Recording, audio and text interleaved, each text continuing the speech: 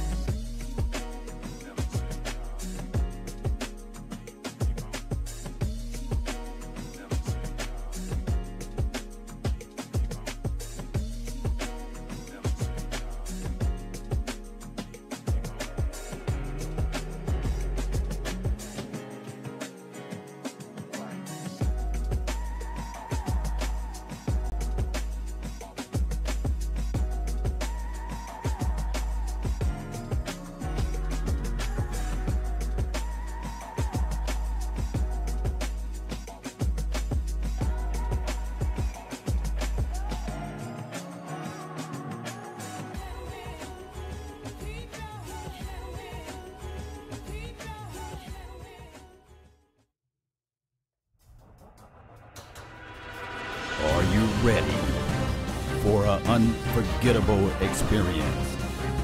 Get ready. 5, 4, 3, 2, 1. Let's get hype.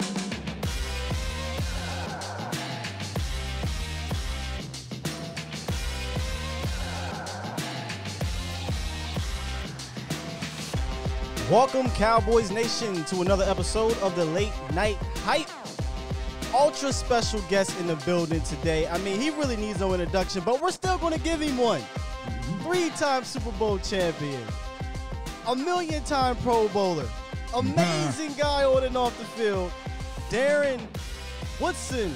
Ladies and gentlemen, what's going on, Woody? Oh, man, I'm enjoying it, Will. The things are good, man. Even through this COVID stuff that's going on, man, there's been some silver linings, man. So, you know, my heart goes out to those that are suffering, though, man. There's so many people Absolutely around the country that are suffering. And, hey, our prayers are out to you. But at the same time, I hope everyone gets well. Yes, absolutely. And that's one of the things we get from doing this show here and having people on like you. I mean, you've been the best guest I think we've had. But people really reach out to these type of shows during this time, and they tell us, and I'm sure they probably tell you, hey, man, you guys are helping me get through this crazy period, man. So, and it's crazy because, as humans, man, we're used to being around people. That's our thing. I mean, I know I am. Yeah. I'm the type of dude that I could never live on the East Coast because if there wasn't enough sun for me, no, I'm standing on a gloomy day. I'm standing by the light bulb. I feel you. Well, I need the light. I feel you, man. Hey, listen, I'm over here. I'm right next. I told you on the phone the other day. I'm right next to Philly. Yeah, man. I'm in Ohio. Right so you ain't bad, but Philly, good Lord. What? Dude, I ain't bad at Bud, man. You better come on down here. It's the only reason why it's cool right now because the world is wacky. But trust me, winners out here will smack you in the face. Oh yeah, I can imagine. Man, what do you know? Look at that. He played against Philly. I don't know how many times. He know how it is over there. Too many times, right? In a good way. Yeah. I remember the old vet. See, y'all too young for the old vet. Hold on, don't do that. No, hold on. Woody, I'm 48. No, come on. Yeah, take it. Hey, Woody, 48. I looking seen like all of 22. it. There you go. Give me some more of that. Hey, Woody. I seen it all, Woody. We seen you with the big shoulder pads out there. Big shoulder pads. Big shoulder pads. Before we go, you gotta explain. Because listen, we talked about this on the last episode. We said, man, Woody came up in a different era when them shoulder pads made you look like you ain't have no neck. None. No neck. He was getting hit. None. And you know what? Who I followed though when I was coming up, I was looking at. You always look at the dress code. Mm-hmm. Right. You look at the dress code when you're in college. You start to look at the safeties that were playing at that time. And Atwater was the dude. Oh, yes. Oh, yeah. So I didn't know no better. I was like, okay, well, Atwater's about 240. I'm about 225. I'm considered a big safety. Yeah. I'm going to wear the big shoulder pads. And that's how I went. And then I'm going to tell you when the swag definitely changed is when Dion came on with the Cowboys. No the first way. thing he said to me was like, hey, dog, come on, man. you got to get out them big ass shoulder pads. He said you was not a lineman, bro. Right. Nah, He probably man. told you, get out of them things. But man. I'm telling you, that's the vision I have though when I think of the '90s Dallas defense and the '90s Cowboys. I think of those shoulder pads, brother. When it comes to the look, the actual look. But first off, I want to congratulate you on your second retirement because you were with ESPN, I believe, for 14 years after your first retirement. And you were a staple definitely for Cowboy fans. You called it straight down the middle. And I remember when I was on the phone with you the other day, I said, hey, man, is there anything off limits? You said, what? No. Like you said, I'm going to keep it real. I'm going to keep it straight. And because that's how I do. And I'm like, excellent. Perfect. So how is life treating you in your second retirement? Because I know you have other different ventures you're doing right now. Yeah, man. I tell you what, man, God's been good, man. And I've been blessed throughout my life to be able to transition. And a lot of, the one thing I have been able to do, which a lot of players haven't, is been able to transition from football to regular life. And I got to attribute that to the people that I've surrounded myself with. I mean, I got two brothers, one just passed, man, but two brothers who were a lot like y'all, man, like kept it real with me. I could have the best game ever, and they're going to remember that one missed tackle that I had. So, I mean, I felt like I've been grounded in the sense of, I played the game. It was a part of my life. It didn't define me. And my identity wasn't wrapped into that. I just knew I was a regular dude that just played this game on Sunday. And I wanted everybody to know that at the same time. It's just a game, man. Yeah, everybody's excited about it. And I was excited about it as well, but it didn't make me any better than anybody else. I was just a dude. So that was the joy that I had. And I think that allowed me to transition into regular life after that. And into regular life, you have your podcast that you're doing now, and I highly recommend you guys to go out there and check out the podcast. It's entertaining. It's you learn some things there, and I really enjoy it. And one of the things I picked up from the coaching one you did was called Coachable. Are You Coachable? Was the title of that podcast, and it's interesting, man. Your podcast goes deeper than just football. Yeah, and I picked that up when we were talking. Talk a little bit about that. Yeah, but the podcast is based on interesting stories. It's not centered on sports. So we're interviewing doctors, lawyers. We just interviewed Rich Froning, who's the king of CrossFit and is considered the fittest man on earth. And yesterday we had a guy on a doctor on that talked about hormones.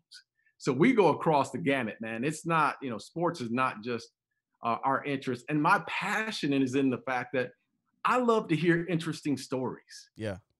And Tyler Klutz, who we spoke about earlier, is he played 7 years in the league, bounced around. Dude, I'm telling you, there ain't a team that in the NFL and the CFL that Tyler Klutz didn't play on. He played on every team imaginable. But he went 7 years. A guy named Ben Gibbs is my other guy who runs Point. And I'm a partner in a commercial real estate firm. Tyler and Ben are a couple of brokers that work with me. And we've all had to make that transition from the sports world into corporate America. And we've had these conversations, man, at lunch, just sitting at our desk.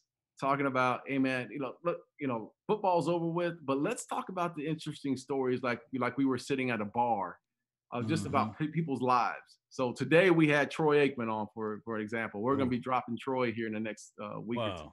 Nice. And nice insight. We didn't really talk that much about football. We just talked about his life, man. And if you know Troy, people don't realize Troy had so many ups and downs in his life.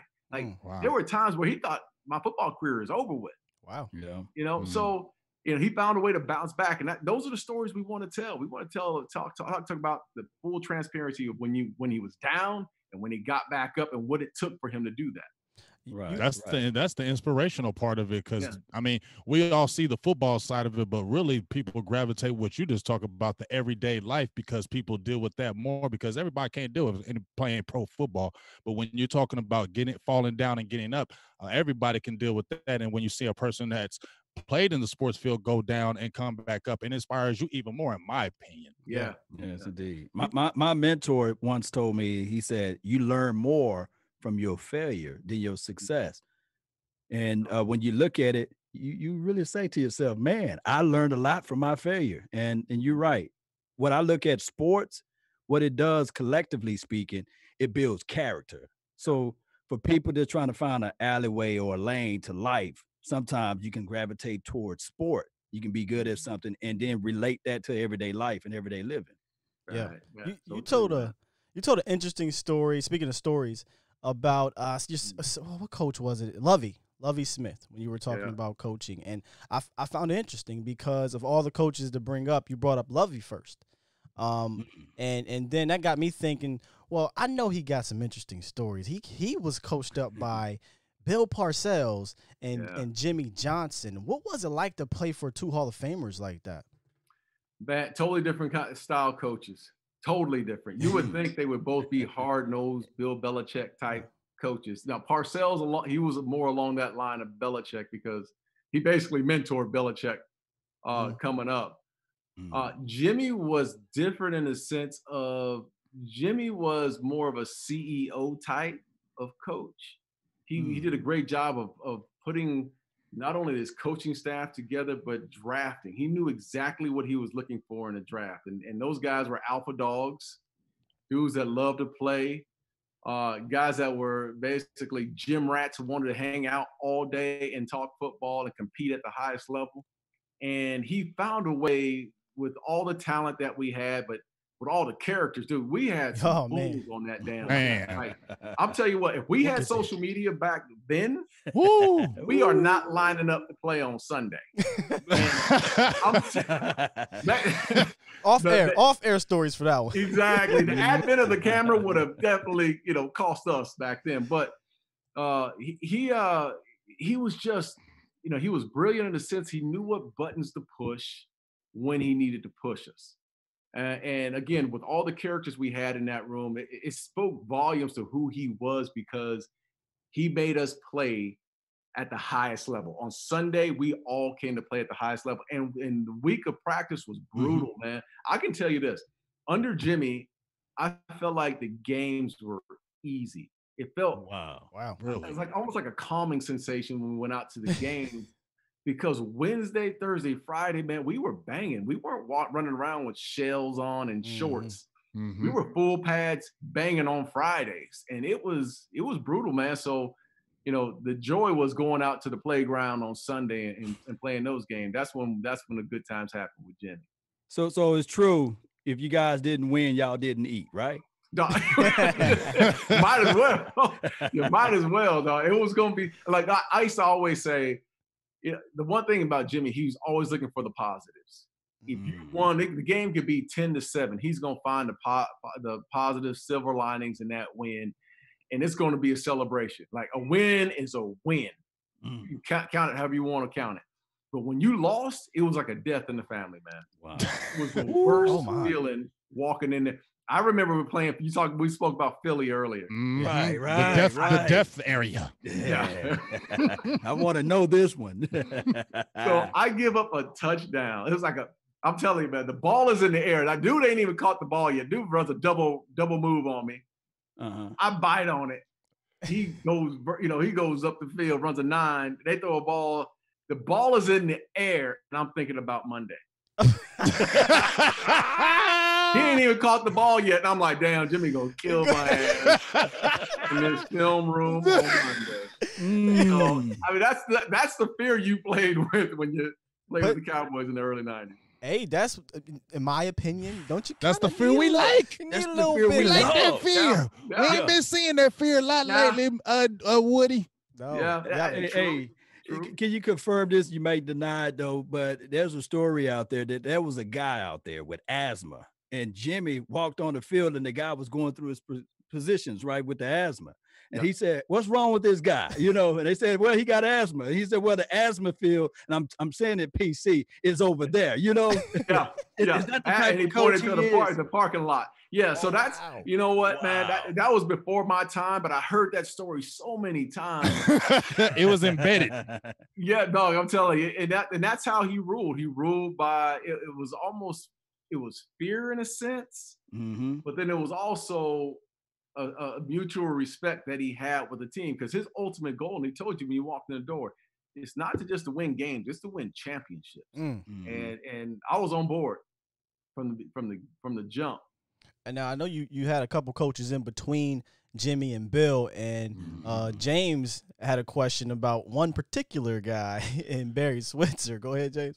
I wanted to ask this question because some people gave me some flack because I'll say, man, that Barry Switzer was garbage for it, because I was just frustrated when Jimmy was gone. I was like, Barry Switzer was just garbage for Dallas.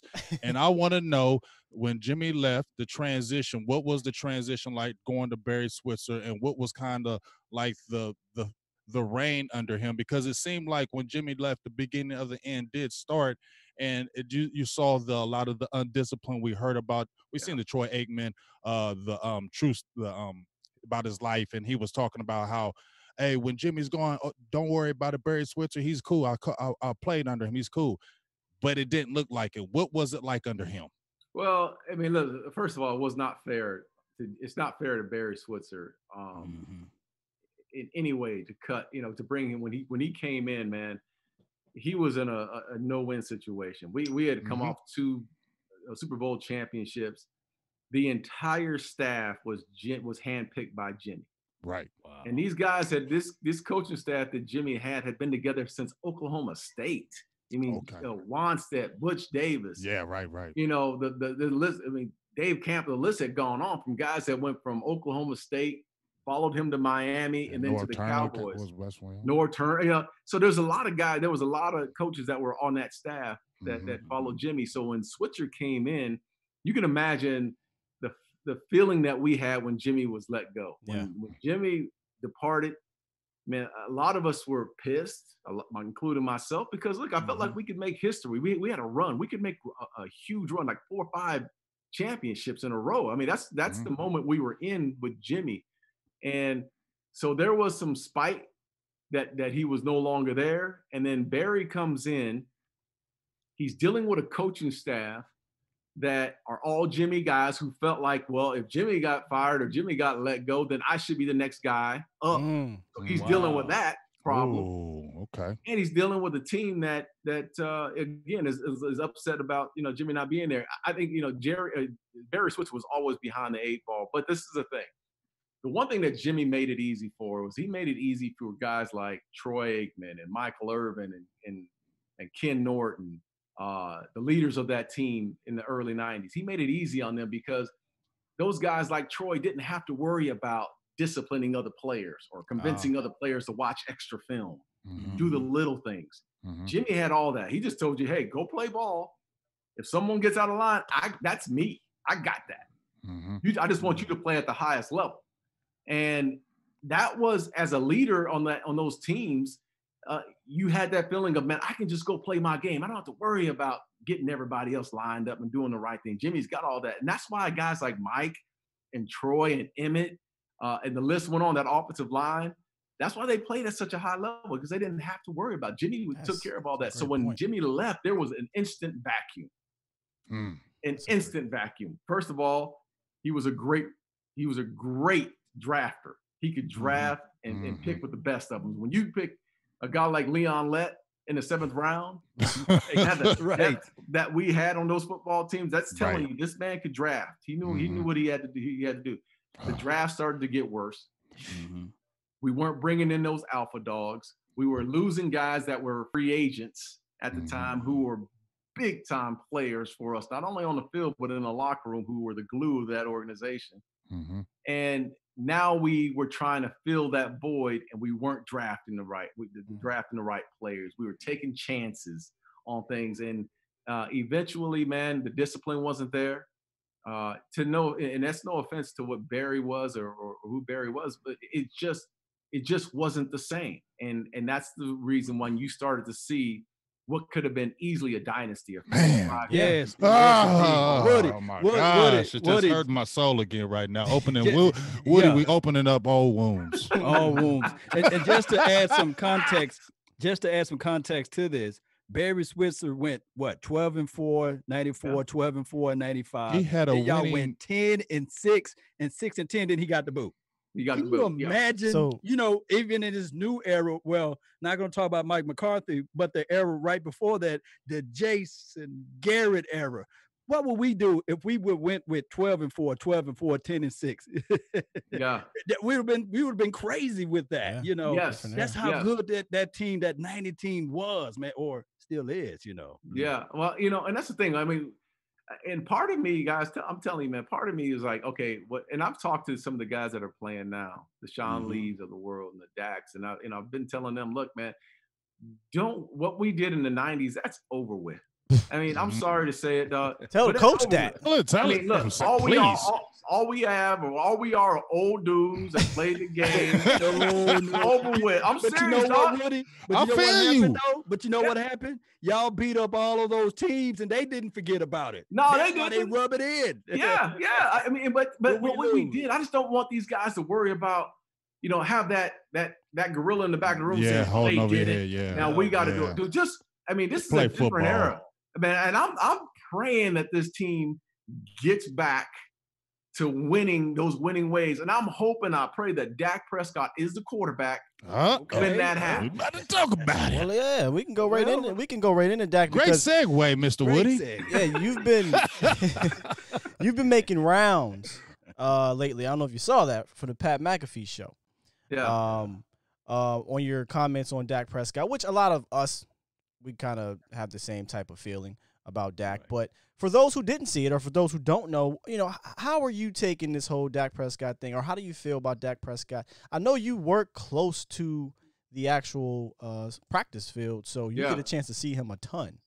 Yeah, I get a chance, and with COVID, I haven't had our office has been shut down, but our office is at the Cowboys facility at the Star, at the Cowboys headquarters, and we're on the 3rd floor, and we overlook, my commercial real estate firm overlooks the practice field. So I can see the guys, they come outside, they in years past, they come out and they run and train and do all those things. And, I've made the comment before, I've seen this kid come out there in the morning, get his workout in, and go out and go back inside, and I don't know what he's doing, but he'll come back out and he'll throw to the 4th, 5th receiver, the special teams guy. He'll just throw.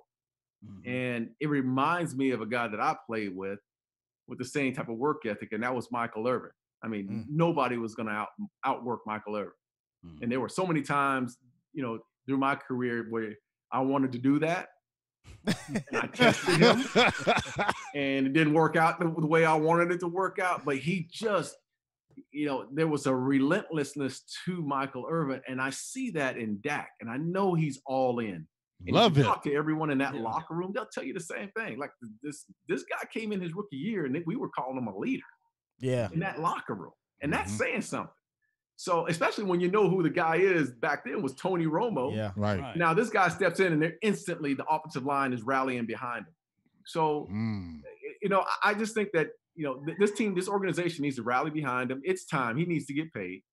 I think there's got to be some give and take through any kind of negotiations. There's always some give and take. I still think he needs to get paid the number that has been out there. And I'm not saying go over 40 or Patrick Mahomes numbers or whatnot. Right. But he's deserving of being one of the highest paid quarterbacks in the league, hands down, because that's the number right now. And then next year, the number will change. And then after that, the number will change all over again. And, I'm not seeing everybody being, upset about Carson Wentz getting signed last year or Jared Goff getting signed. Why are they so concerned about Dak's money? That star. Get his money and let's move on. And the Jones family needs to take care of him. That star. You heard it here. Darren Woodson. Okay, echoing the same things we've been saying, and it has nothing to do with, how people like to say you have a biased or Dak biased or you're a Dak this and Dak that. Guys, I just want to win, and Dak Prescott can do it. And you see that man more than we see that man up close and personal, and obviously we see the games. But, it's very important. You just talked about it, the work ethic, the want-to, the leadership. I think people don't take that into consideration when it comes to Dak Prescott. They want to just put on a film. Okay, put on a film. He's better. So and I think he's under Coach McCarthy. I think he'll take his game to the next level as well. But listen, I guess I'm a little sensitive about the fact of not having a quarterback. I've gone through this. I've gone through the feeling of, okay, I had one of the best quarterbacks ever played the game in Troy Aikman, and then Troy retired and moved on, and we were in purgatory for 4 years, dog. Wow. And we had quarterbacks that came in who couldn't throw a dump down pass. And we were getting our – I ain't going to say it. Say it. We were getting our asses kicked because we couldn't move the ball offensively. And this went on for like 4 or 5 years, man, of my career. And it didn't matter what the defense did. Didn't matter what the running backs did. It was the quarterback. We were in purgatory. We just didn't have a guy that can lead us there. And part of me is feeling like that the Jones know that.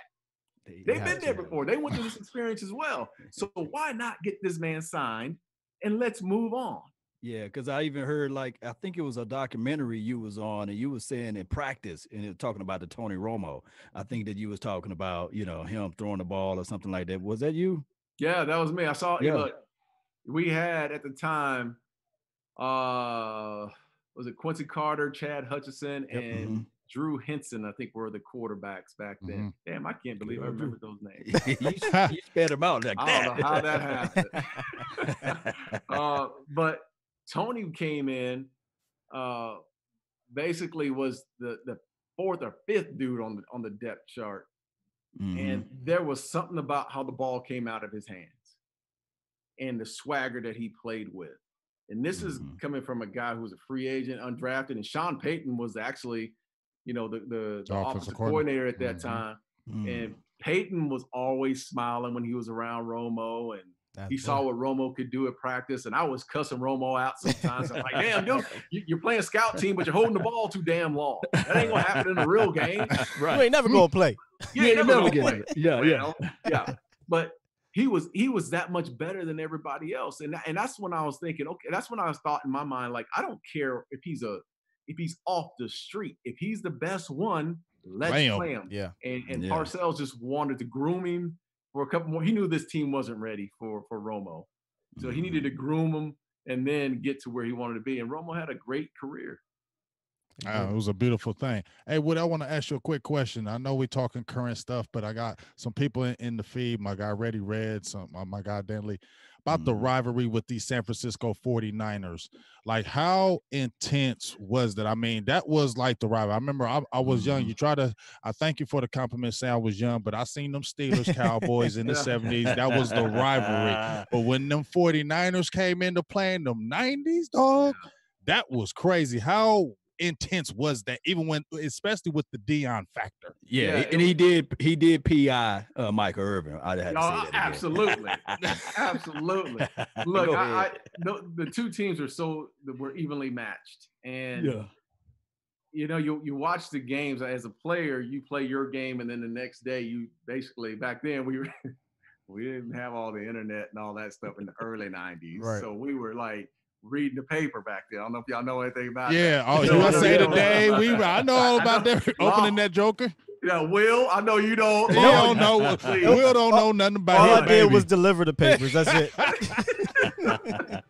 So we used to read the paper, man, on Monday morning, and I used to be, sit there and go, okay, I know what we did. What did they do?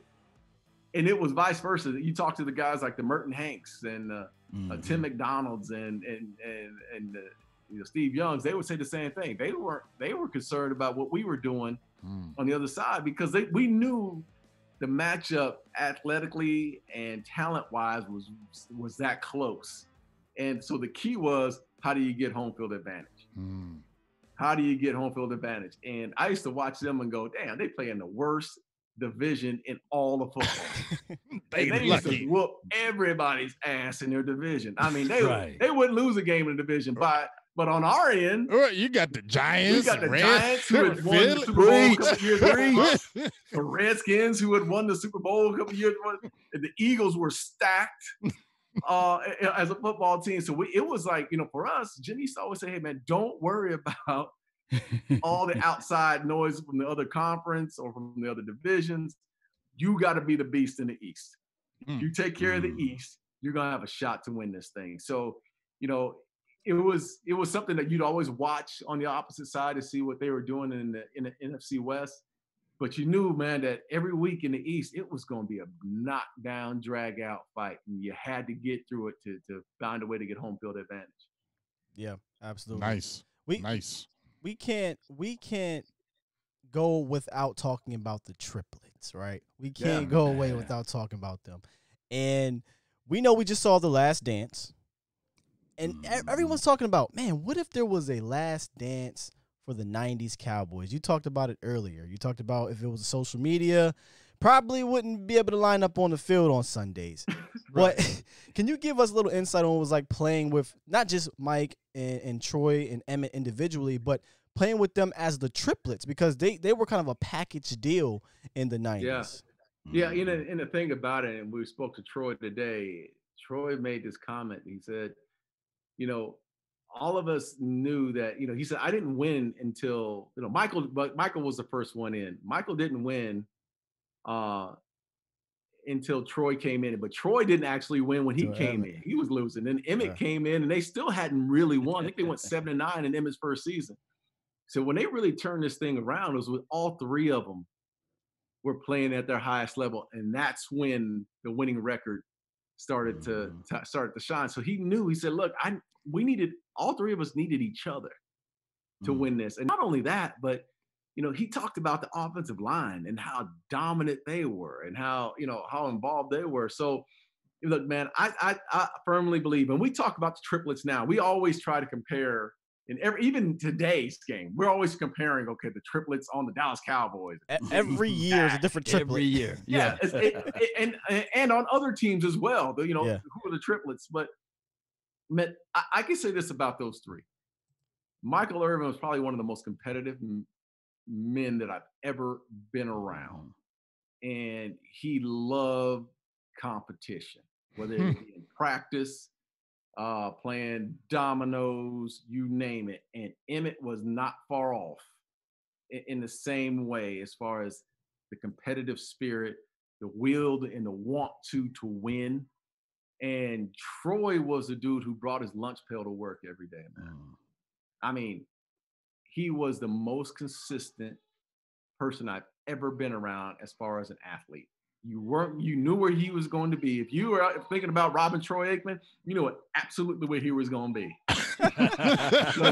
he did the same thing every damn day. So, and when your best players are your hardest workers, that's when you got something. Exactly. And those three, man, they set the bar, and we all had to follow, especially on that opposite side of the ball. Now, defensively, we had our own monsters over there, man. You had the Charles Haley's, and Tony Tolbert doesn't get enough credit. Man, he doesn't get enough credit. Ken Norton, when I first got in the league. Norton was nasty. Norton was a dog, man. Russell Maryland? When we let him go, when he was able to move on to San Francisco. I know you was mad about that one. I was upset. I know I was mad when they said, and then he went to San Francisco, Woody. Yes. I said, oh, hell no. We in trouble. I said, we in trouble now because that's going to be a problem. Yeah. But there were so many good players. James Washington, another, we used to call him drive-by back in the day. And then Deion comes by back and it comes through in 95. Man, the organization or the team early in those 90s, man, again, great players that wanted to work and had the will and the want to win. Well, let me ask you this, Woody. For this 2020 team, big emphasis been on turnovers, takeaways, being aggressive, not playing it safe to the vest anymore. We lost number 31, Byron Jones. He's going to the Miami land. So we got a group of new guys out there in a refresh and a rejuvenated front four. Can you explain to some of the people how beneficial this would be for this particular defense to have a better front four and some new guys with different philosophies out there? Yeah, look, I watched the draft and I remember before the draft, McCoy got signed. Yeah. And I thought, okay, well, that's different because what we've seen within this organization is that they've been running a 43 defense. And they really haven't, outside of DeMarcus Lawrence here, I haven't really seen a guy that's like a dog, like up front. You know what I mean? There's some guys that can play here, but they're normally undersized guys. Yep. They might be dogs, but they're undersized. They've gotten bigger up front. This is not the same philosophy that they've had defensively, especially up front, where they were quick guys that got up the field, that were disruptive, that Warren Sapp look. No. These dudes are big now, and they're going up to 300 and above. So that's different. So that means that they're focused on, we got to stop the run. We got to win the line of scrimmage. That's one. The guy who I feel makes the defense go is DeMarcus Lawrence. Okay. Good. Say it loud, because so many people hate on him, Woody. And he had an off season. Let's call it what it was. He didn't have a good season last year. I'd tell him that. Maybe I wouldn't say it to his face. I do. But he had an off season last year. Now, the expectation, because what I've seen in him in the past is that, he's going to pick it up.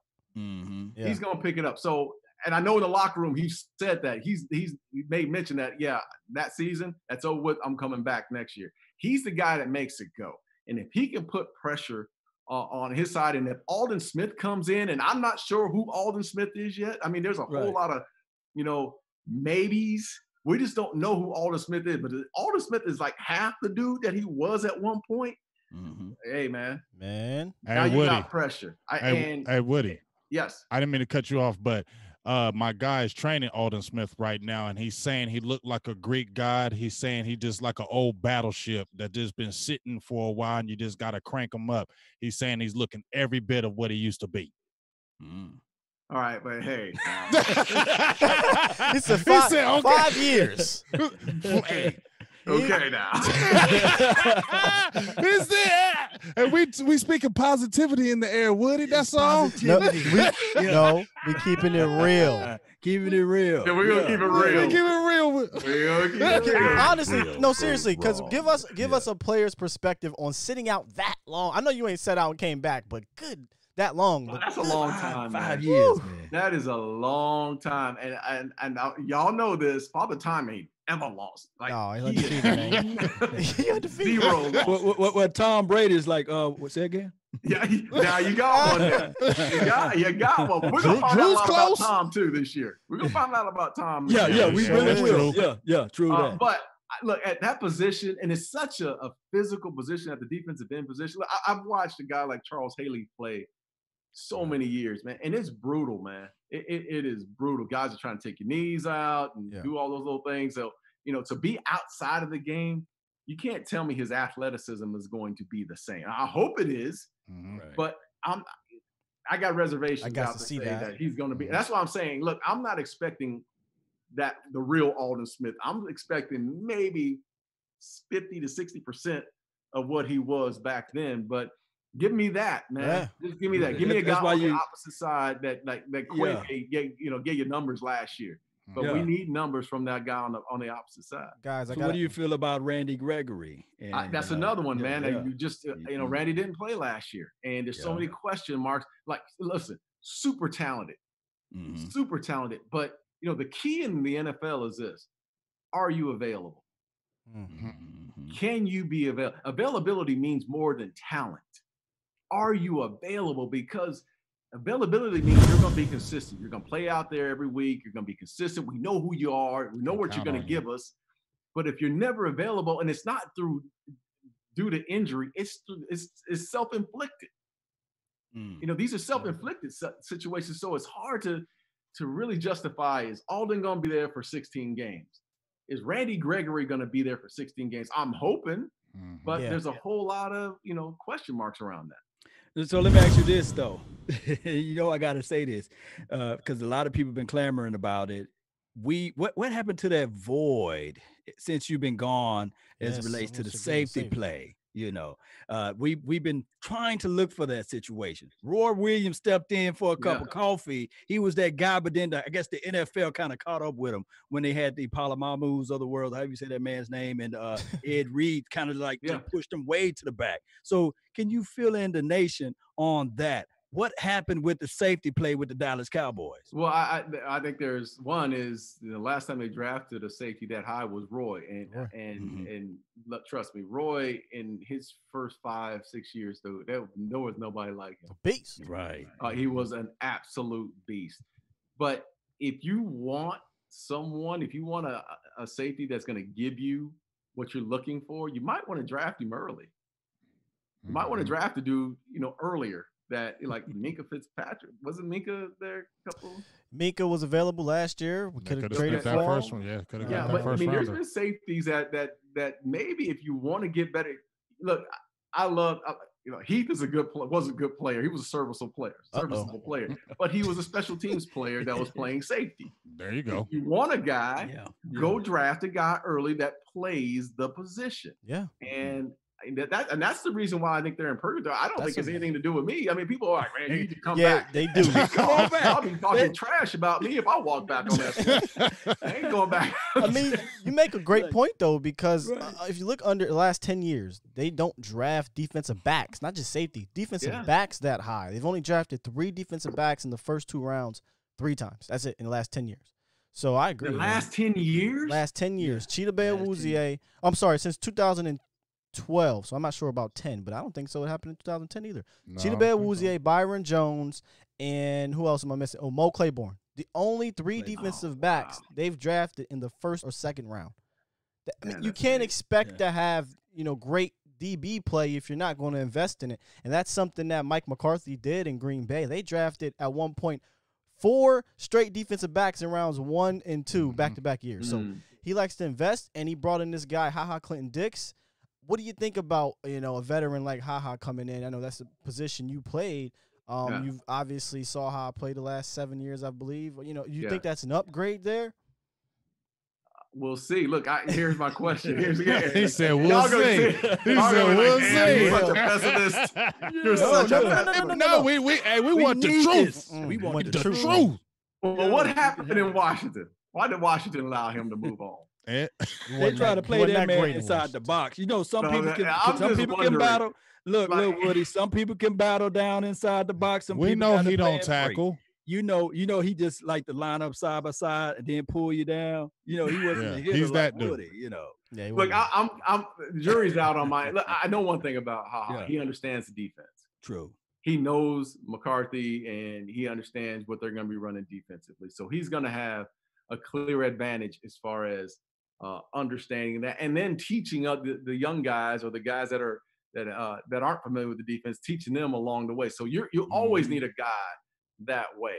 But I'm not looking at HaHa being a guy. Yeah, I'm not looking at like 2-3 years from now to say, okay, HaHa was the dude. I think he's going to be a serviceable guy, and hopefully they can bring someone else on as time goes on. But look, you know, the one thing you know what you're going to get. You're going to get consistency with him. He's not going to get beat on some of the dumb things, and he's going to be where he's supposed to be, and he's going to make some plays for you. Well, if you're the GM of the Dallas Cowboys, would you give up next year's first-round pick for Go ahead. I was about to say, yes, that's my guy. Wait a minute, did you just say yeah? Yes. And look, that was the next question. He's from Carrollton, Texas. He's a Texas boy. And the one thing I like about Jamal is that he's a player, man. He's just a football player. I mean, he may not be the fastest dude in the world, may not flash all the time, but there's something about him that just shows you that he's passionate about the game. Like Jamal could have played in the 90s because his passion and understanding of what he wants to get accomplished on the football team. It just pops. You turn the film on, it pops. You see him. He's running balls down from behind. He's doing the little things it takes. He's cussing his own players out at times. And that's the type of guy you want, because I don't care to have the nicest guy all the time on the football field. I want the dude that's going, sometimes, yeah, you just going to be an ass. Yeah. You're just going to be an ass, but you're going to show up on Sunday. And I think he brings a little bit of that, man. He brings that edge, that edginess to him. And listen, we always take chances on first round. We don't know what we're getting when we get even the first, second, third round. We don't know what we're getting. You know what you got in Jamal Adams. I've been saying it. He's an all-pro. No, come on. Yes. He's 24. Yes. You know what you get.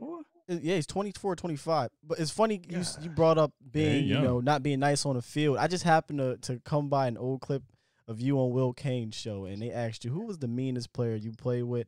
And I had to chuckle because you said it was Eric Williams. Oh, yeah. And, yes. and he was like, really?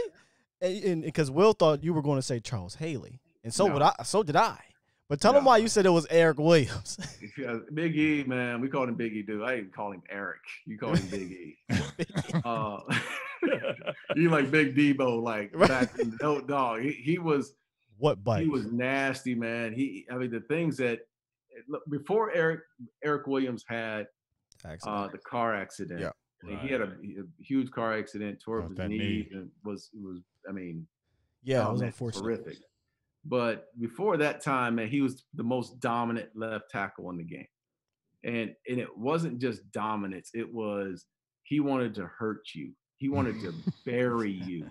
And he carried that same attitude in the locker room. So when he came in the locker room, you sort of didn't know he was always quiet, and he had that little voice, and you didn't know. I mean, that's how his voice was, man. He had that, like, dude sound like Michael Jackson, but he's 6'6". Are you serious? No way. He's 6'6". He'd beat your ass. I mean, like, I saw him hit people, man, like, oh my God, what are you doing? Like, he was just that nasty, man. He would bury you on the field. And this is when I can tell you how bad, why we call him Big E, Big Nasty, is because I don't even know if I should tell this story. Listen, we can save it for off air and maybe the exclusive members, but it's up to you, man. All right, well, Reggie White, we call him the minister, right? Minister of Defense. Yeah. And God bless Reggie, man. Reggie was a great man. I mean, a great, great man. But Reggie was the calmest man you will ever meet. Reggie White would pray for you, bro. Before the game, during the game, after the game. After a sack. After a sack, he's going to bless you in the name. You all right? Yeah. Reggie was the nicest guy. Reggie and Big E went at it in a game. And it was the first time that I saw Reggie White go outside himself. Like he was so mad. He walked during the game. He walked from the Packers sideline to our sideline trying to get at Big E. Trying to get at, because Big E just went at him during the game, spit on you, try to drive you when you're in the game, try to cut you from behind.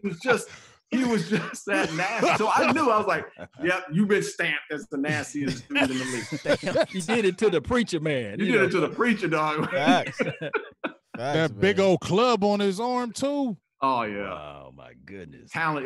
He'd be a Hall of Famer. Hands down, he's a Hall of Famer. He should be. Yeah. You know who's an interesting guy, and it's kind of just off the rails. I didn't even have this planned.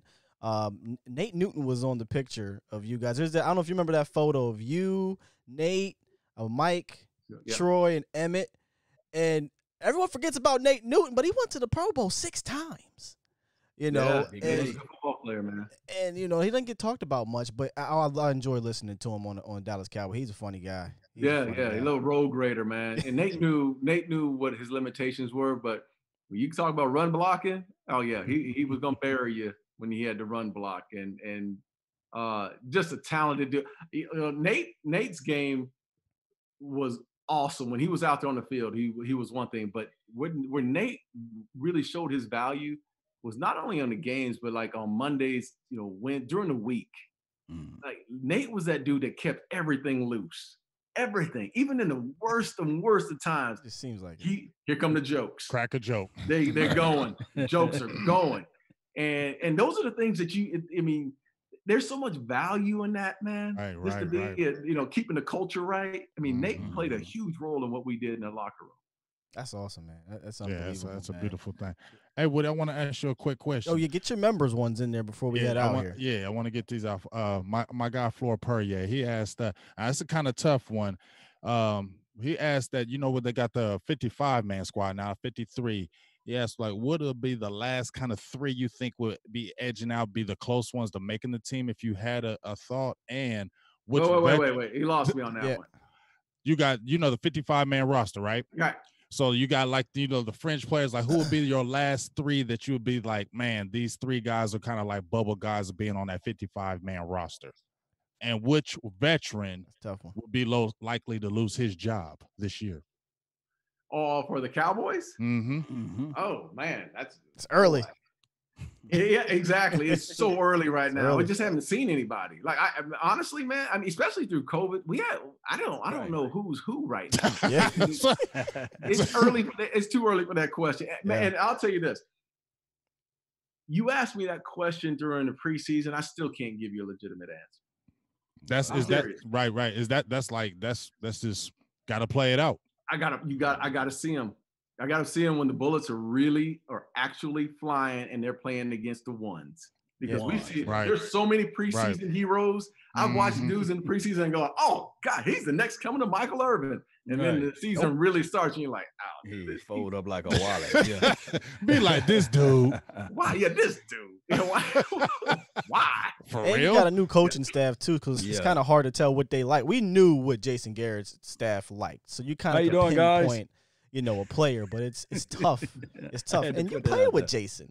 You know, you play with Jason, and he was beloved as a backup quarterback, not so much as a coach though. But great teammate, man. Look, I mean, everyone says that about him. Yeah, great teammate, and everybody you talk to. I mean, I talked to Mike Irv the other day, and he was talking about how much he, you know, loved Jason. And if you heard Irv throughout the entire last couple of years, and people were talking about Jason, he was in the corner. He was his defense attorney. Yeah, Dion was very defensive. He said, "Y'all need to talk about him when he win." You know. Yeah, exactly. Yeah, exactly. Listen, and that's because Red's a good dude, man. I mean, and it's hard. Like, I know that you know the wins and losses weren't what we wanted, but you know, as a friend, you always want your friend to win. Do well. It just didn't. I mean, honestly, it just didn't work out. As much as I love Red, his voice didn't sound out throughout that locker room, man. And they tuned him out, and it was time. And he'll tell you, it was time. It was time for him to move on and have his own start. Yeah, you got. Yes. I know you're going to have Mike on. You said your show. You got to get. I'm ready for that episode, by the way. But you got to get Mike and Dion on there. You might not have enough air room to talk for that one. Man, that would be. That would be. Oh, that would be Yoga Fire. See it, though. Yoga Flame. Yoga Flame. You got to do them separately. There is no way that you're going to have because I can't do a 5-hour show. Yeah, right. because you know where it's gonna go. It's gonna go with that 49ers game, the PI. This is where they're gonna blow it up. Yeah. Now I tell you what, like Mike is a dog. You know Mike, and again, one of the most competitive players I've ever played with. Best wide receiver I've been. I mean, Mike used to school it. This is how Mike used to be. Mike would school you in practice, score a touchdown. He slammed the ball, talk all kind of trash, blah, blah, blah. But then he'd walk over and walk back to the huddle with you and say, hey, you know why I did, I ran this route. I saw your body leaning this way. But he would help you because his whole deal was, look, man, you're going to go see Jerry next week. I got to make sure that you don't give up them touchdowns to Jerry. So I'm trying to help you. He helped me get, especially early on in my career, he really helped me get better and spend the time. Now, Dion, totally different dude. Dion, probably the best football player, athlete he is by far the best athlete I've ever been around. Best hands, feet, speed. God said, hey, man, hands on you. He took some time with him. Dog took his time, and he would, he'd be talking trash during the game. Like I'm blessing this fool out there. And that's how he would talk, man. He talk. I'm laying hands on this, like he's preaching out there on the field and talking trash at the same time. But a tremendous football player, man. Man, I wish you could have those mic'd ups when those. Oh my gosh, the way they have the technology now, we could have those mic'd up with your guys back in the day. Listen to the trash talking on the field. Oh my God, those will be classics. They would be. You would be playing those every single day. Hey, Law, you want to shoot your member questions before we get? I got Stellos. He's a big supporter of the channel. He said, "What did you say to Rodney Peete when you knocked him out of the game? You were jawing at him. You knocked him out, something like that." Yeah. No, crazy thing is I've known Rodney for a long time. You know, what surprised me was that I thought Rodney tried me. I'm serious. The problem was when I got to the sideline, they were like, "Dog, he absolutely tried you." Like, you know how your boys are. Yeah. Boys like, you gonna let him do that? Dog. You ain't a dog anymore. The quarterback tried you. So, but when he came up, I didn't think he was gonna put his head down. And I don't think, honestly, and Roddy told me this later on. He said after he woke up. A week later. You're wrong. I had to say it. But he did tell me, so I just didn't see, and I don't think he saw me until the last second. He was looking down the field, and then he saw me, and he was right up on me. And of course, it's like a slobbering dog when you see a quarterback out there as a defensive player. You see a quarterback definitely out on back the edge. then.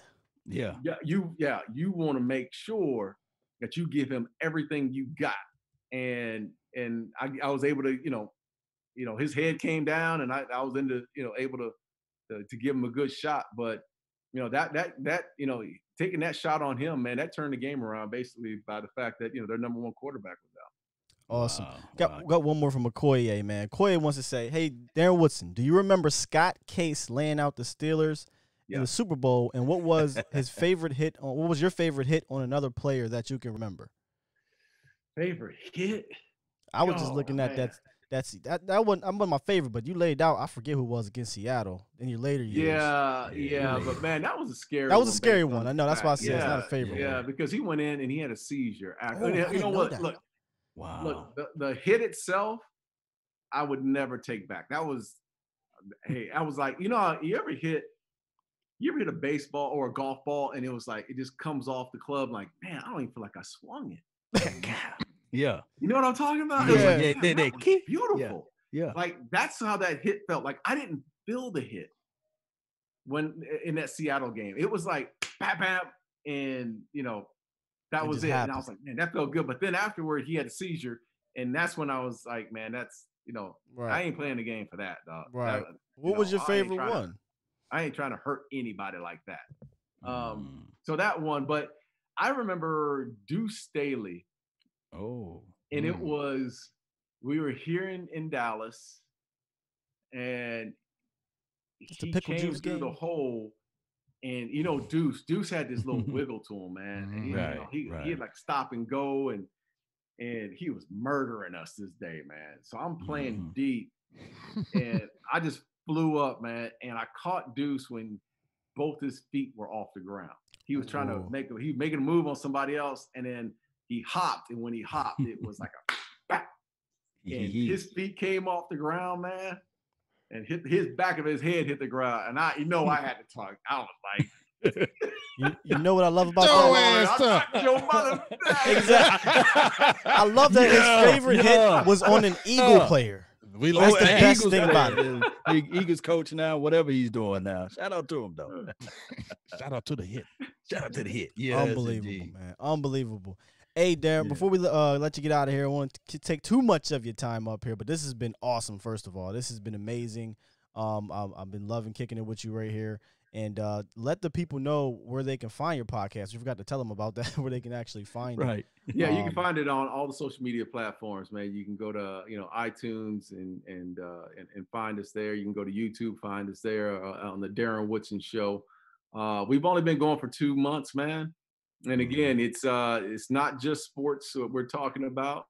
We're talking all verticals. And anyone that has an interesting story, they'll be on the show, and just tune into the Darren Woodson show, man. Look, I want to say this before we go, man. Yeah.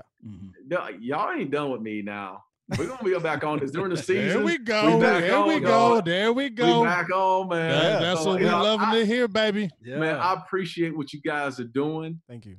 Keep serving the fans, man. I mean, keep serving. This is what the fans are just dying to hear. People talk about their Cowboys and just talk about sports in general, man. It just means so much to me personally. It means so much to be on this show, man.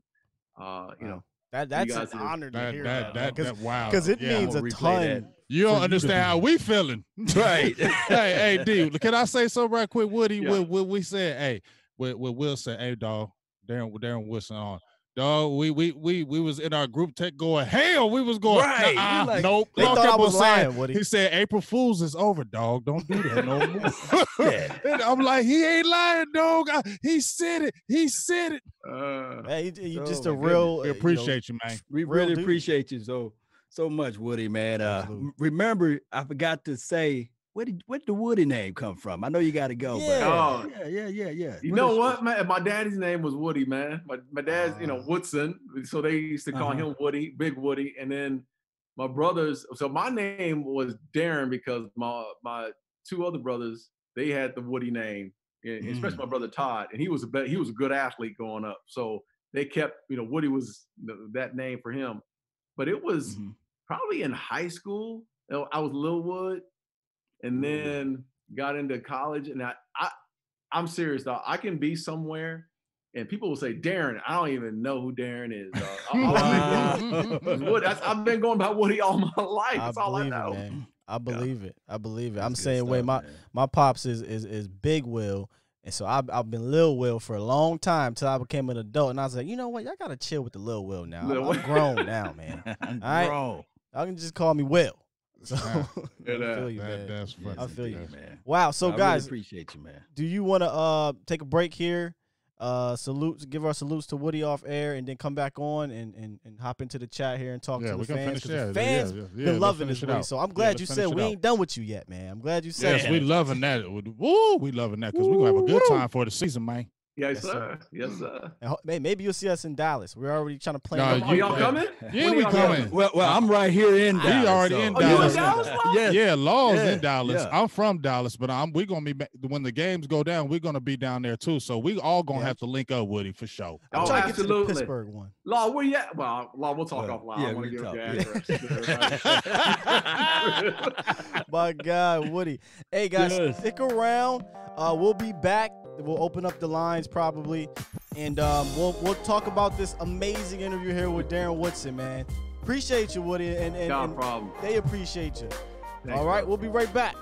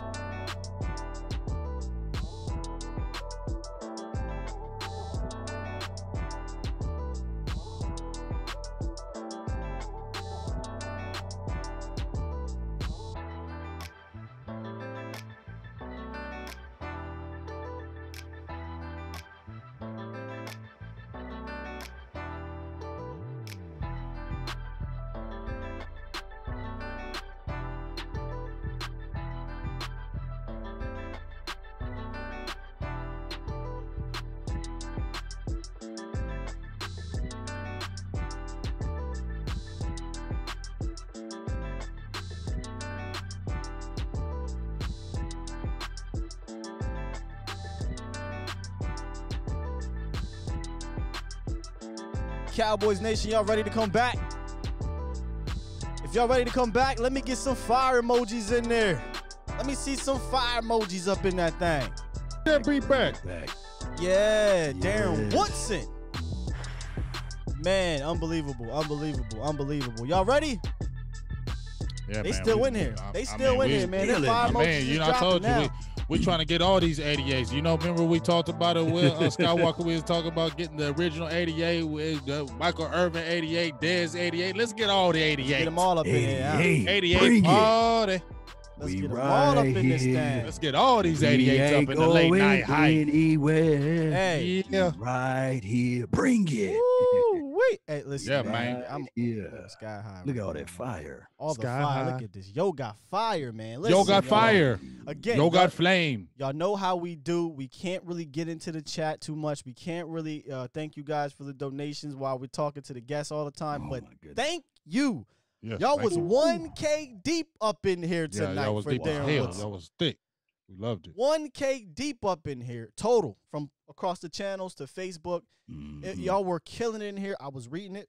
I was seeing the donations. Man, we thank you guys for all that. Y'all drop.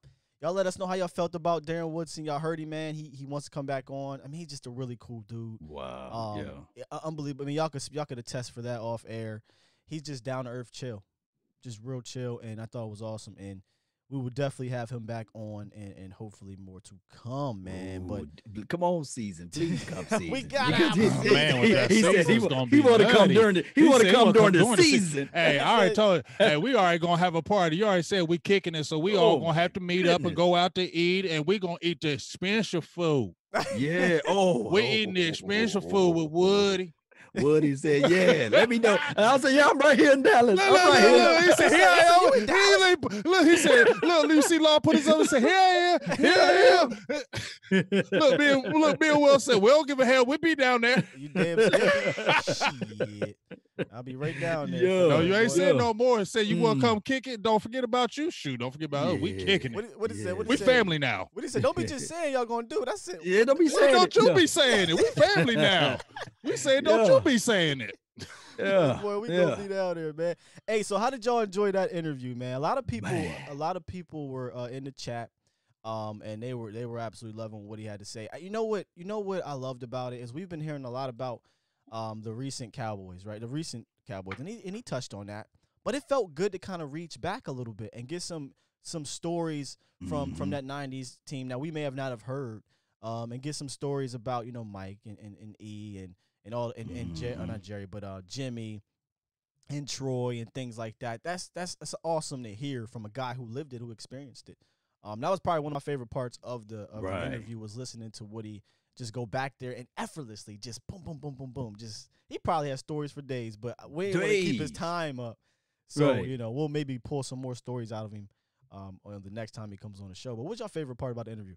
Man, you want to go first, James, or you want me to go? Let me go first because you be killing it. I don't know how to follow you, man. You're so good with it. So I'm gonna just say, wow, so much was good. I think I'm gonna just say there was no particular part that really said I loved. I think just the openness, how we felt like family on there. I mean, we felt like we had been known each other forever. I think that's what I loved about it the most, that, hey, yo, dog. And I mean, I just felt like we had known each other for a very long time. And I think that's the biggest thing that excited me out about everything, because he said too much. And he was like an open book, just like we had talked about off air. And I think that's the biggest thing I love, that we came in and it felt like family on the show.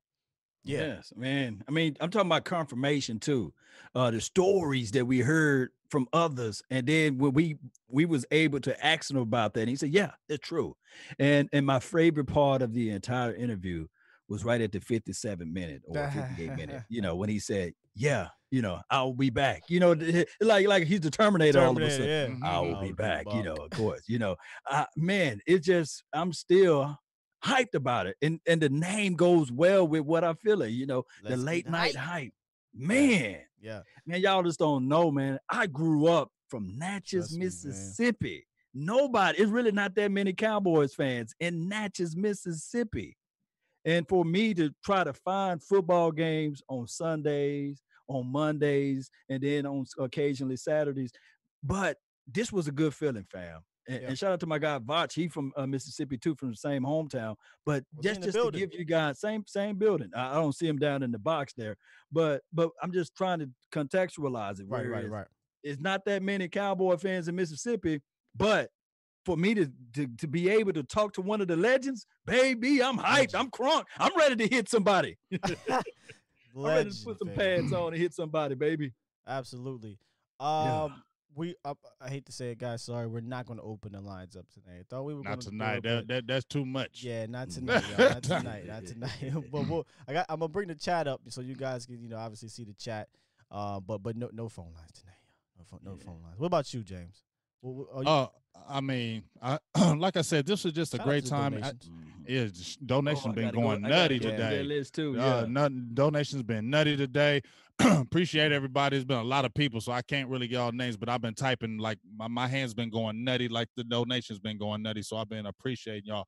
But I just want to say that this is on, like we've been telling y'all, not even bragging on that, but we've been telling y'all from the very beginning when we created this late night hype. This is the beginning. We wanted to bring this fire and flame on the truth, the realness to y'all. And you see how the doors open us. And guess what?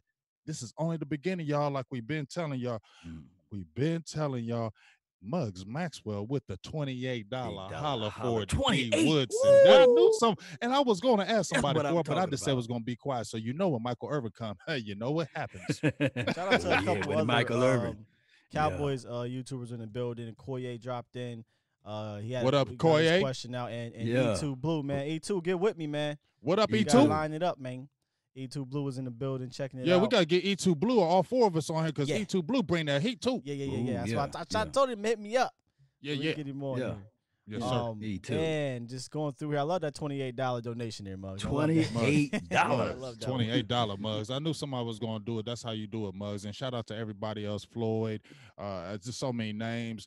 I love all y'all. I appreciate y'all. Been typing the hell out of y'all. Yeah. And just I want to say one more thing. I appreciate my dogs. I want to tell you I appreciate my dogs, Law Nation and Skywalker still. Because once again, I'm going to say it like Smokey says, that's my dogs. Yeah. That's my dogs. Hey, that's there's my another dogs. There's another dog. I got a shout out. Dog. That's coming into this just helping out with the late night hype. Oh, and that's my man, the Cowboys Network. Oh, because he pushed. I mean, he's been a hell of a help. Sosa right there. We call him Sosa. What's up, Sosa? We call him Sosa. Yeah. You know What's up, Sosa? So shout out to my man. Y'all check out his IG page. How many people he got? His IG is ridiculous. Twitter, Sosa. He's Sosa. Facebook, man. Make sure I go check that out, man. Period. And I love what he dropped today, because I know we ain't talking too much current Cowboy stuff, but the Dak Prescott thing went out in the media today. With the whole $45 million in the 5th year, and that sent the nation on a frenzy. What happened? They went crazy when they saw that number. Repeat por favor. Yeah, repeat that, because you he said repeat that por favor. Did I break up? No, you broke up. Okay. Yeah. So I loved what Sosa is what we call him. What he dropped today on all across social media, because the Dak Prescott contract thing went out to the media today via 105 through the Fan, Chris Sims, and Mike Fisher with the $45 million in the 5th year, and people just went nutty. And the Cowboys Network dropped a nugget, not even a nugget. He just dropped a truth bomb that relax, the 5th year, most likely that $45 million in 2024 or 2025 is going to be almost a steal, because most of the quarterback contracts at that point in time are probably going to be north of $50 million, close to $60 million. 5 years from now, go look 5 years before or ago. When was it Cam Newton had the biggest contract? Now Cam Newton's contract is like 12th. So shout out to him for dropping those the truth bombs, man. But here's my thoughts on this Dak Prescott, the $45 million contract, what have you, proposal. It is a good counter proposal. So it seems as if though when you go with a high number like that, you probably meet in the middle. It's the 5th year. You have to say that, because it's not $45 million across the contract. It's the 5th year, because the thing is with that 5th year, he's basically saying, in my opinion, from what I read and seen, is that if I'm going to miss out on this TV money and this deal money, then basically you're going to have to jack up that pay for me to go ahead and miss that deal because I'm going to miss out on that money. So I want to get paid handsomely to work that out. Is that correct? But this is my only thing about it. This is a negotiation ploy with Jerry Wayne Jones. You mean Stephen somehow Jones? Jerry leaked this to the reporter, and the reporter got it out to everyone. I don't think that Todd France, whatever the name of Dak Prescott agents, will go out there and say, put this 45 out there. No, I think that he tried to sully in the water so we can have this friction amongst the fan base, because a lot of people just don't understand math. A lot of people don't understand the numbers, but they look at it and they say, man, 45. Man, we ain't talking about the president. We talking about this right here now. That's just how I look at it. Just get the damn thing signed. I mean, crazy. I mean, we it's gone long enough. I mean, we're ready to get this thing rolling. You see that they were able. They had the article how they were opening the facility days in some form now, and everything's not back to normal. May not get back to normal for a while, but you see they're starting to put things in place. We need our quarterback, y'all. You feel me? We need our quarterback, man. We got to bring Jerry Wayne Jones on tonight, on the show. Man. We got to bring him on the late night hype. Get your damn act together. Yeah, we got to find a way to bring him on the show. Now that'd be dope. We got some Jerry Jones. Oh, can you imagine, bro? Dog. I want Mason Glory help, bro. Can you imagine? Man, it'd be 20,000. There would be no YouTube. YouTube would crack. Yeah. We're gonna break the internet. Well, why YouTube ain't working? Because Jerry Jones is on our show, fool. That's how I feel if you get Dez on here or Mike, we getting Dez. We getting the week. Remember, we said we claim it. We speaking in the air. We claiming it. We speaking into existence. We claiming that. So y'all get ready. We claiming it. We don't know the date and we don't know the time, but we claiming it, and you gonna see. We claiming it. We claiming them. Yeah, thou shall decree a thing, and it shall be established. See, there you go, law saying it. It's really put in the word. Shout out to you, Craig, man. Thank you for making the donation to help grow the nation. Let me just run out some of these guys' names if y'all don't mind, man. I'll use y'all two, and I'll be last. Okay. Shout out to my dog Joshua Whitlock, man. Really appreciate you, Mike Brown, Robin, Reggie Hart. Reggie Hart. Press, really appreciate you. I can't say your last name, but your name is Press. Alex Jones, Robbie Radford, really appreciate you. Akuye, my bad. Akuye Media, really appreciate you. Termi Lava, really appreciate you. Robin, again, really appreciate everybody for making the donation to help elevate the nation. Really do, man, because with your love and adulations, you are able to see this type of platform existing. Man, I appreciate the donation. Let's go. The sponsors. Right. Go ahead, brother. I can't pull mine up. Okay. Well, let me give a shout out to my sponsors who went nutty with the holla for the donation. I got my dog Muggs Maxwell, Dan Lee. You know how we do for Floyd you know how we do for it. I appreciate you so much coming through. And as I scroll down, let me give me some more that coming through. I don't know because I think they went away because we went to the feed.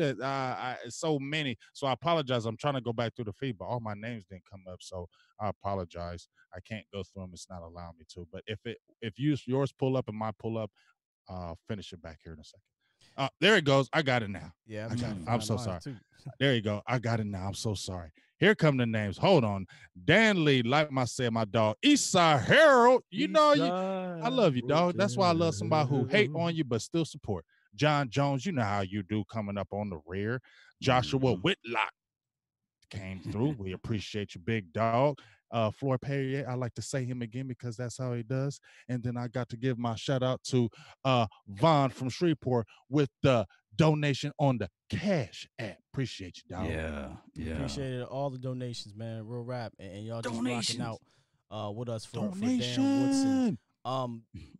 We got some other things lined up over the next couple weeks. Yeah, man. Still some soft confirmation.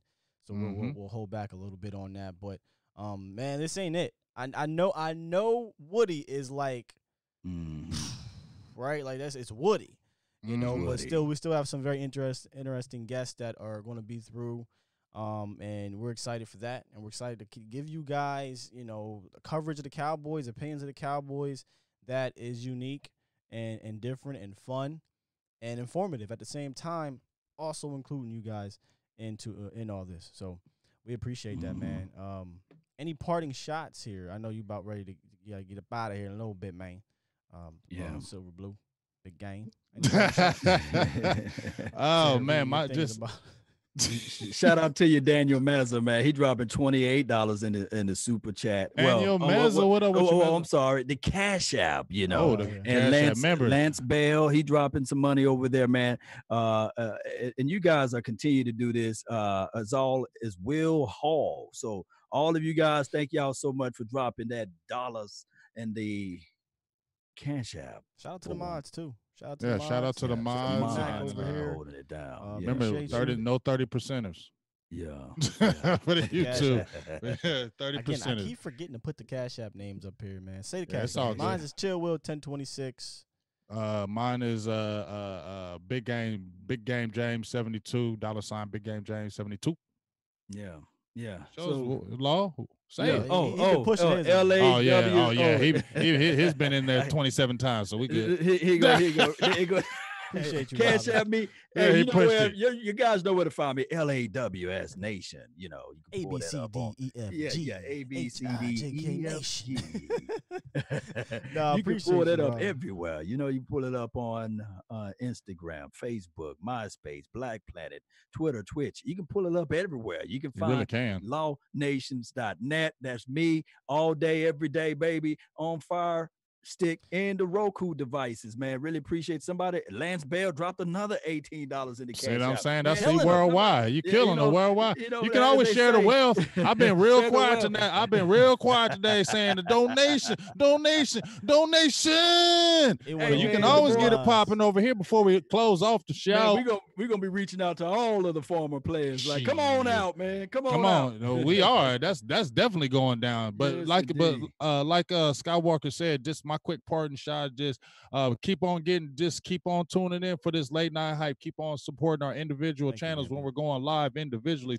Still bringing you that heat on the Cowboys news. Still keep on supporting and keep on share. How we going to keep on getting this late night hype? Get out there on Twitter. Get out there on YouTube. Get out there on your Facebook. Get out there and tell everybody about this damn late night hype every damn Tuesday and say it's about to go down, because this is only the start, y'all. With these guests, it's going to be even more fire and breakdowns.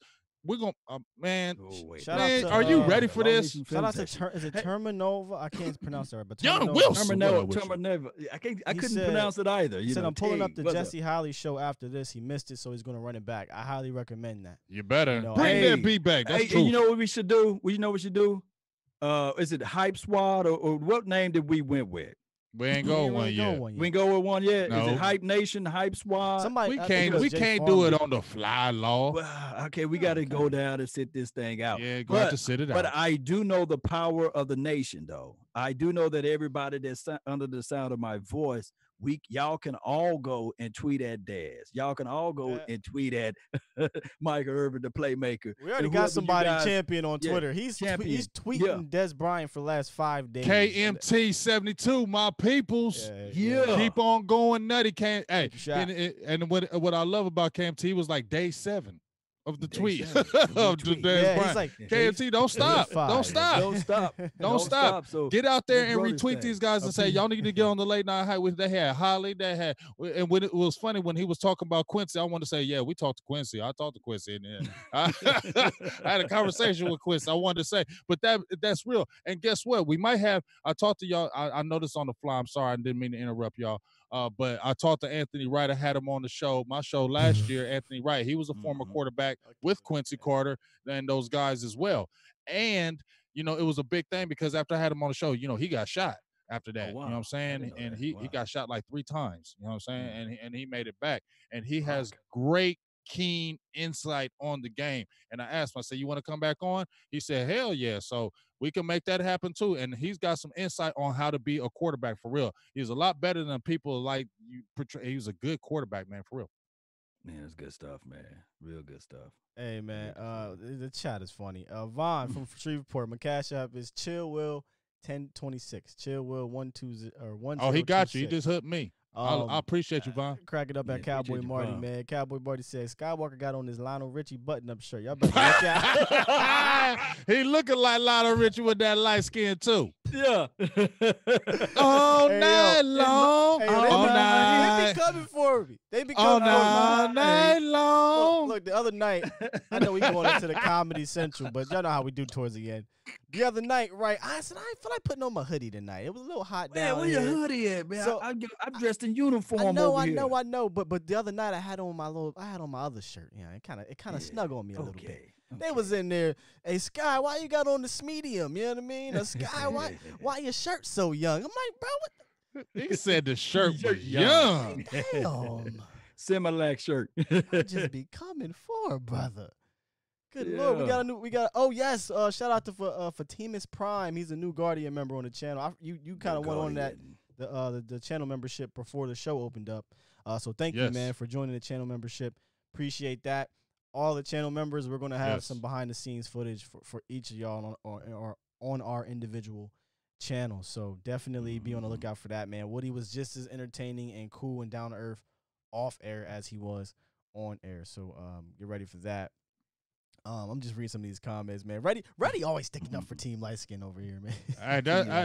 We appreciate Team Light Skin. We Team Brown Skin over here, though, baby. Yeah, chocolate over here. We chocolate thunders. We chocolate boy wonders over here, though. I'm chocolate, man. We chocolate boy wonders. Yeah, wonders. Texas said Skywalker fresh and clean. Listen, I had a headband on the other night because I wasn't feeling the lineup. I said, nope. Yeah.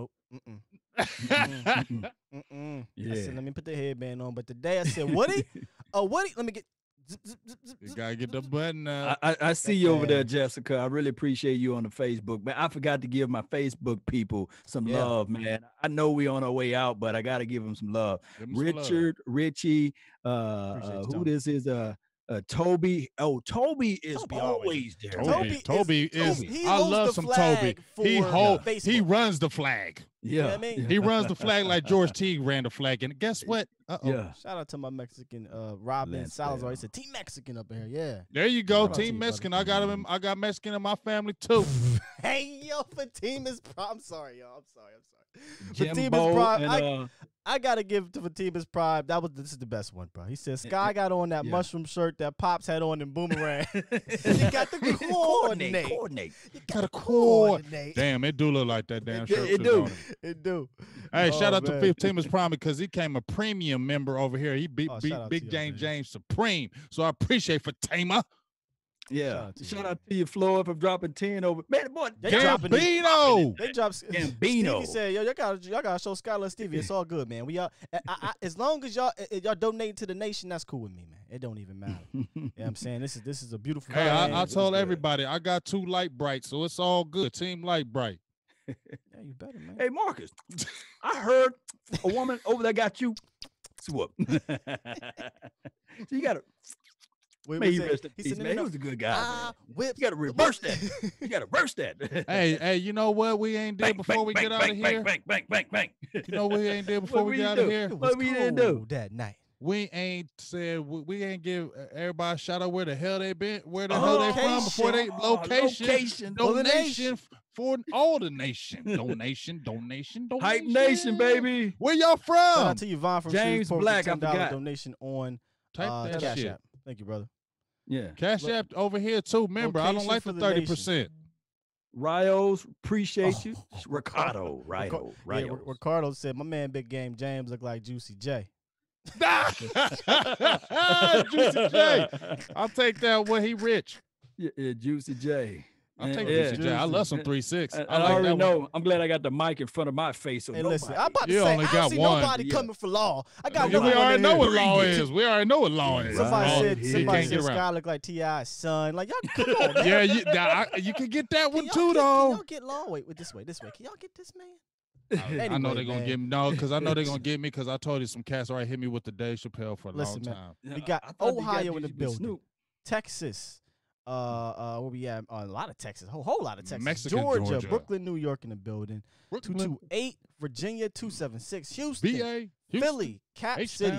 Garland, Texas. Lancaster, Texas. Tennessee. Austin, Texas. Damn, Texas. Orlando, Florida. Dallas, Oak Cliff, Texas. Oak Cliff in, baby. Anaheim, New Jersey. Anaheim, New Jersey, dirty Jersey. Where the mall's opening back up. He ain't too happy about that. Louisiana. Kilgore, Texas. Am I saying that right? Arizona. Where we at here? Paris. Paris? We got Paris in the building? Is it real Paris? That's Paris. Is it the real Paris or is it Paris, Texas? Might be Paris, Texas. Yeah, I ain't from Texas. I didn't know that. Because it's two type of it's Lancaster and it's Lancaster. It's both of them. We have a Lancaster in PA. We got a Lancaster in Ohio. No, they call it Lancaster. They call it Lancaster out here. Las Vegas, the UK. What time is it over there? Shout out to the UK. I don't know if shout out to shout out to the UK Cowboys fans too. Shout out to them over there. And that's the brotherhood. Yeah. Of course, we got Louisiana, and we got Toucan, Arizona. You don't know about that, James. That was early in the show. We only had like 500 people in here, so the other 500 don't know about that. Keep it that way. East Dallas all day, Midland, Texas. What's good? See, look, as soon as I say that, a couple tough ones come up. Go ahead. I'm gonna try. You got him. You got it. I can't say this one, man. Texarkana? Texarkana? Is that Texarkana, Texas? Did I say that right? Texarkana. Texarkana? Espanola, New Mexico. Espanola. I got that one right. North Carolina. Hey, New Mexico. I was born in Alamogordo, baby. Alamogordo, Mexico. Shout out to you. Oh, damn. Is it Tuscan? Tucson. See, I messed up again. Tucson. Tucson. You bring it up, man. God dang it. He said Tucson, Arizona, South he said Toucan Jersey. again. I'm going to just go right over that. Saginaw, Michigan, Tennessee. Don't ever say that again. Arizona. Nope. Yep, Arizona. Savannah, Georgia, Brownsville, Texas, D.C. He do look like Little Romeo. Little Romeo. No. They say, my dog, the bodyguard, say you look like Masterpiece, son. Little Romeo. FB County Jail. What's good with you, man? Hey, you should feel good about that, Will. No, they get the ladies. All that back in the day. All the they get the ladies, I dog. Got Bow Wow. I got Romeo. I got Smart Guy. You know how many times in the hallway he's a smart guy. Smart guy. My ears was bigger. My ears looked like this back in the day too. I love it. I love it. All the light skin jokes. Shout out to you, Young Wilson, man.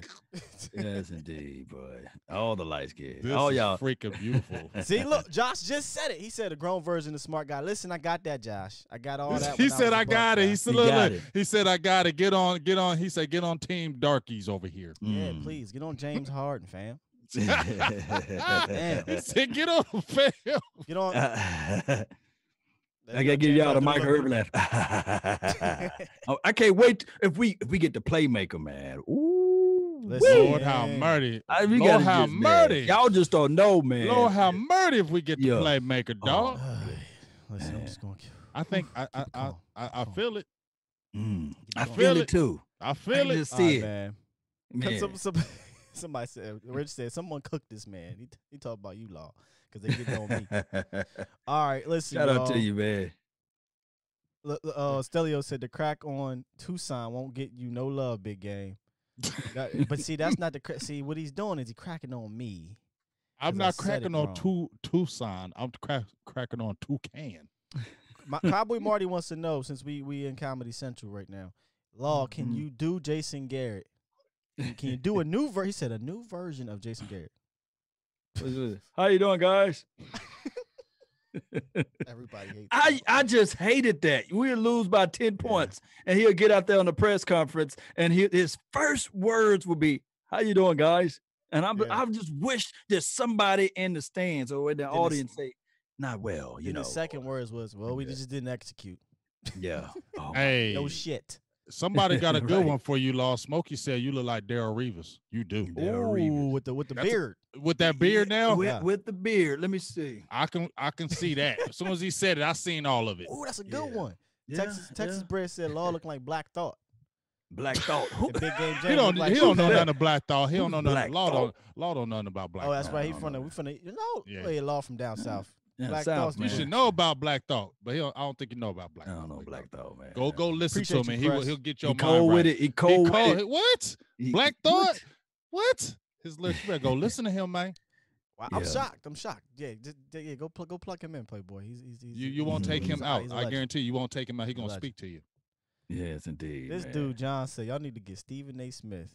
And oh my Lord, have mercy. That's when we doing that, dog. We syndicated. We syndicated in, y'all.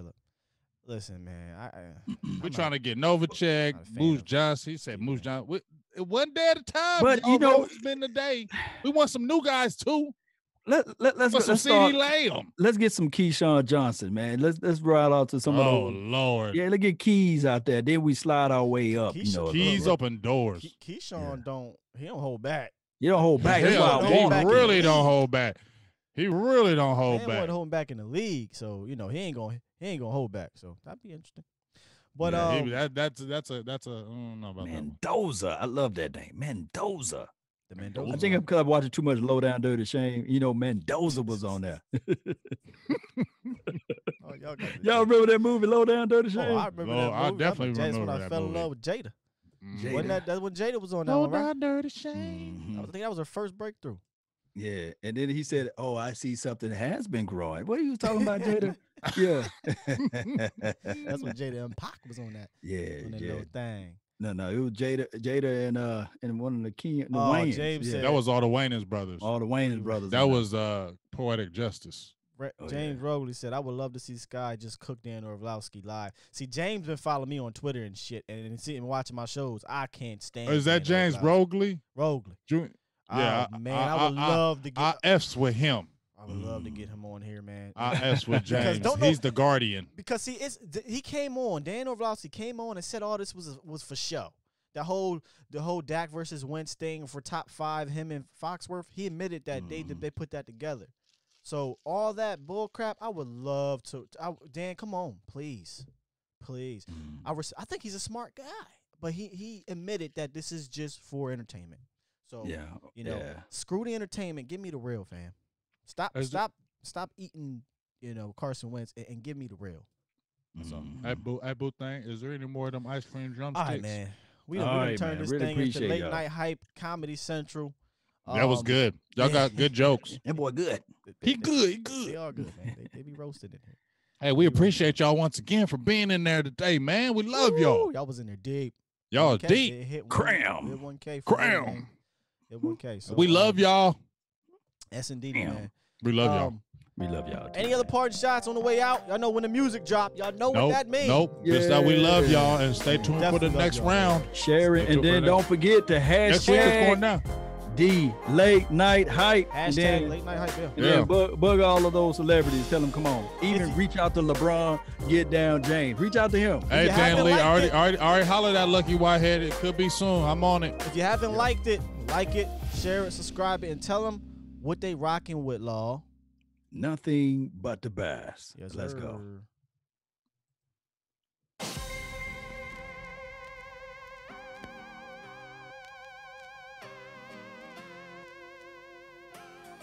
Somebody's